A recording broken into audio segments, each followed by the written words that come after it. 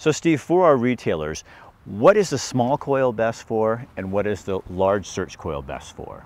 The small search coils are best for publicly used property where you have heavy concentrations of trash. So parks, Playgrounds. playgrounds. Bigger coils are better for private property where you don't have a lot of targets close together, or really any place where you don't have a heavy concentration of metals.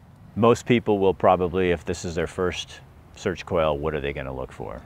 The standard equipment size is best for all around use, so you can't go wrong with your standard equipment size. When you recognize that you have so many targets near each other that you're not doing well with your standard equipment coil, that's when you'd want to look at buying an accessory smaller search coil size. If you're really interested in depth, the larger coils are the way to go, especially for private property.